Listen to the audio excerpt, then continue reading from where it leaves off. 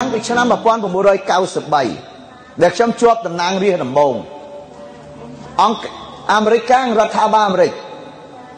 គឺគេហៅខ្ញុំទៅស្រុកអាមេរិកមុនគេបង្អស់ក្នុងនាមអ្នកនយោបាយខ្មែរនៅក្នុងប្រទេសដើម្បីឲ្យយល់អំពីដំណើរការប្រជាធិបតេយ្យគេជួយមួយឆ្នាំខ្ញុំទៅម្ដងមួយឆ្នាំទៅម្ដងតាម93រហូត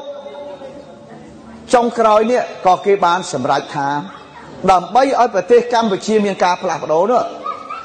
គេត្រូវឲ្យខ្ញុំដកខ្លួនចេញអំពីនយោបាយមកកលៈសិនមកតំណាក់សិនខ្ញុំក៏លាឈប់ពីនយោបាយពីគណៈបកនយោបាយដែលខ្ញុំធ្លាប់នៅនេះនៅឆ្នាំ2002ដើម្បីបង្កើតអង្គការមួយឈ្មោះថាមជ្ឈមណ្ឌលសិទ្ធិមនុស្សកម្ពុជាតើគេឲ្យបង្កើតដើម្បីអីគេថាបើចង់បដូរអ្នកដឹកនាំយើងមិនអាចទៅជុលខាងលើទេដូរខាងលើបានមុនដូរលើបានតើកោះអាក្រមសិនតើដូរពីក្រោមទៅមុនជាយុទ្ធសាស្ត្រនយោបាយរបស់ប្រទេសប្រជាធិបតេយ្យគេធ្វើហើយសហរដ្ឋអាមេរិកដែលគេជួយខ្ញុំនេះគេឲ្យខ្ញុំយក model តាមនៅប្រទេសយូហ្គោស្លាវីឬស៊ើប៊ីដែលគេបដូរមានផ្ដាច់ដឹកនាំផ្ដាច់ការមីឡូសេវិចបានមីឡូសេវិចរត់ក្រោះសម្បើមណាបងប្អូនប៉ុន្តែគេបដូរបានដោយសារគេធ្វើយុទ្ធសាស្ត្រហ្នឹងហើយគេយកបទពិសោធន៍ហ្នឹងមកឲ្យខ្ញុំធ្វើនៅស្រុកខ្មែរតែអត់មានអ្នកណាដឹងទេ